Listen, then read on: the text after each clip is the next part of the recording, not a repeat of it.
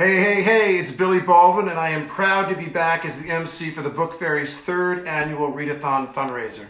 It's an exciting time for us because we are celebrating our 10th year, 10 big ones. 10 years ago, our founder, Amy Zaslansky, had the simple vision to ensure children who lived in under-resourced communities had equal access to books. How simple is that? Now, thanks to her commitment and to all of you who have supported her, we have distributed over 3.3 million books. Now, whether you donated books, time, or funds, we thank you very, very much, but our job is not finished. Now, did you know that 1 in 4 New Yorkers is illiterate? That the cost to society is tremendous, but most importantly, it is the children. It's the kids who pay the price. This is an opportunity for you to help level the playing field of access to books for children in need. Now, if you can't imagine a home or a classroom without books, I hope you'll consider joining us in supporting this event by taking action today. I know that I'm going to.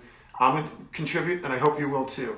We're excited to announce that our sponsors, Marlon Securities, PC Richard, Amazon, Serini & Associates, Hofstra University, Mazars, and Investors Bank have already raised over $55,000 towards our $100,000 goal. But we can't get there without you. To learn more, go to our website, www.thebookfairies.org. We hope we can count on you to help us move our mission forward and to reach our goal of distributing over 1 million books per year. Your action today will ensure that we continue to change children's stories, one book at a time. I look forward to checking back with you throughout the campaign and giving you updates on our progress. Like I said, I'm in. Hoping we can count on you too. You in? Let's go. Let's do this. All right.